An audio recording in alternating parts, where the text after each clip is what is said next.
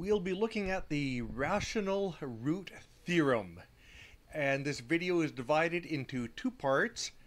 A, we'll just look at how it works and what we can do with it, and B, we'll see why it works.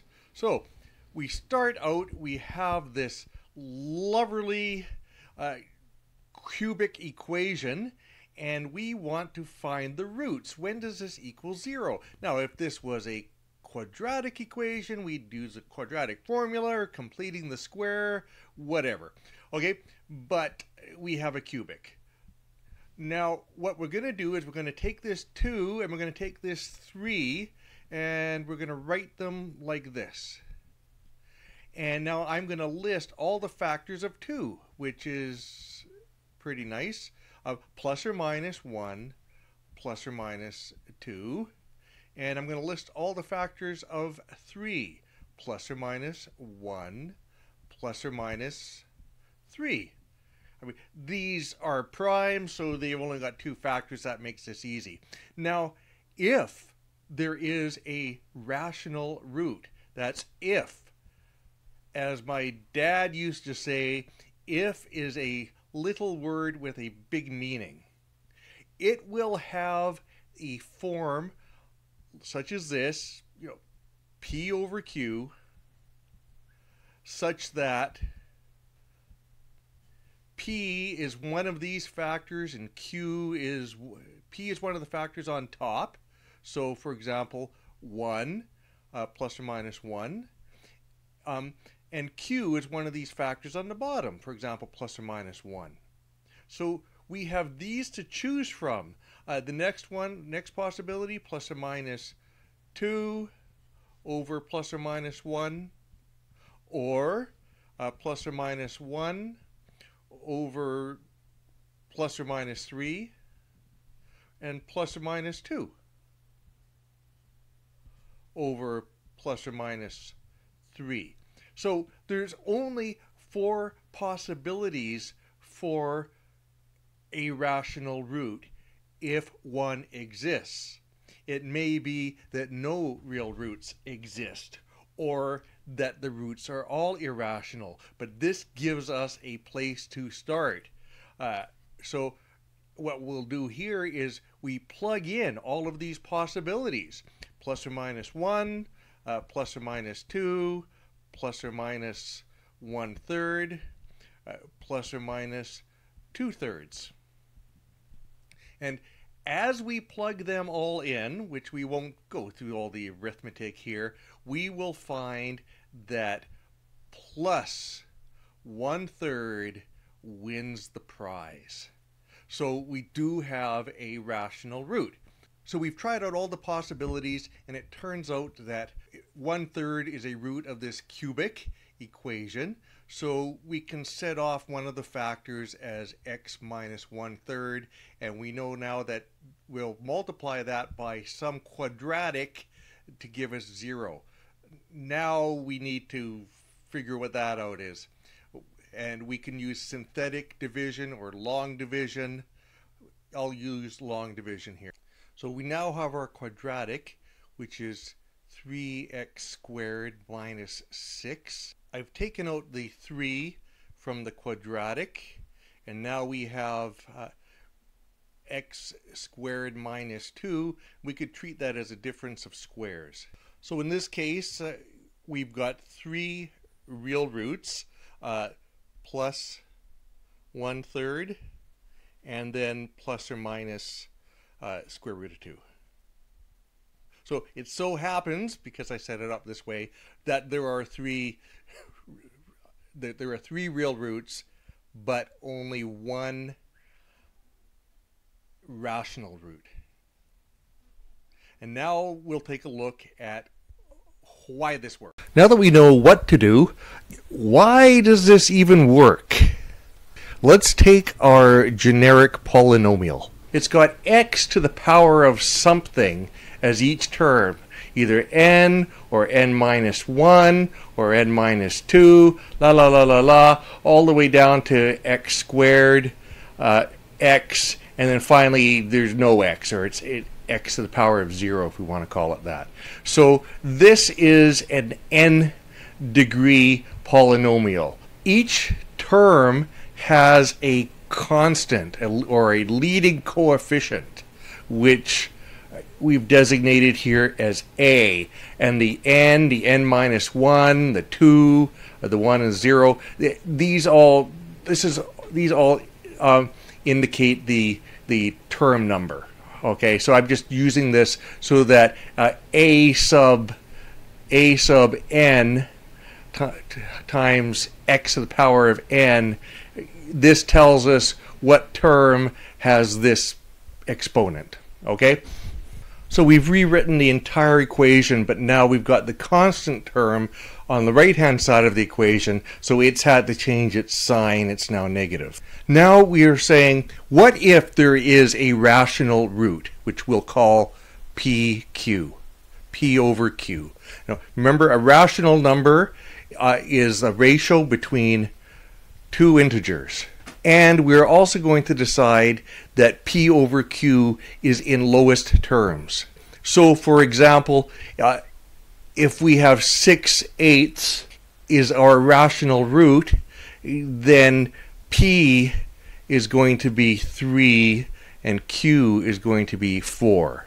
And we want to take note that what this means is that P and Q have no common factors. This may start to look strange because we're going, well, why are we saying there's a rational root, and why are we, because we don't know that there's a rational root, and how can we say what P and Q are? What we're doing is we're saying, what if there were a rational root? What would it look like?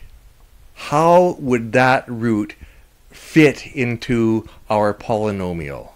We've inserted our proposed root, P over Q, into the equation in the place of x. If P over Q is a root, then this equation will be true. And now we'll multiply everything, left and right, by Q to the power of n. The exponent on the P portion of the rational expression will remain the same, but the Q exponent will change. The coefficient and the P part of the polynomial will remain unchanged, but the exponent on the Q will change entirely. The first term will have no Q whatsoever. The next term will be Q to the power of 1, so just Q, and ascending, this term has Q to the power of n minus 2. This term, Q to the power of n minus 1, and this term, just Q to the power of n. Now we can factor out a P. The term on the right, it doesn't have a P. It doesn't change. We're only factoring out the P now from the left-hand side of the equation.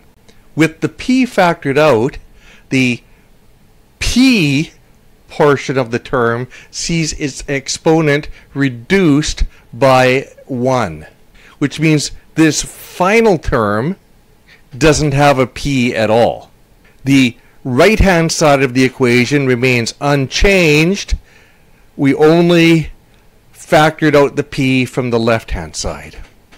Now, the best part of all of this is we no longer really need to look closely at what's in here, so let's just call it S. So this then simplifies to PS equals negative A naught times Q to the n. Now remember that P and Q are integers with no common factors. Therefore P cannot divide Q. P doesn't go into Q. But if this product, P times S, equals this, then any factors that P has must belong to A naught. So we would write that as P divides A naught, and we don't need to care about the negative sign here. So here's what we know. PS equals negative A naught Q to the N. That implies that P divides A naught. That means that P is a factor of A naught. But remember that P, where did we get P? That's the numerator. And A naught, that's the constant term. So the numerator divides the constant term. The numerator divides the constant term.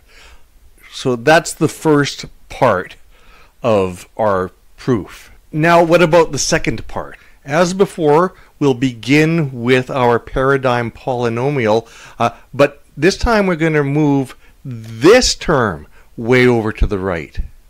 And as before, we insert the rational root. We replace x with p over q. Now we have the constant term stays on the left-hand side, and it's what was formerly the first term has taken on a negative sign, gone to the right-hand side of the equation, and we've inserted p over q where it belongs. Now, as before, multiply everything by q to the power of n. And now, as before, the p term has descending powers, starting with n minus 1 and then going down to 2, 1, and finally disappearing here on the left-hand side. Then the q part of the term starts with just q, and then it goes up.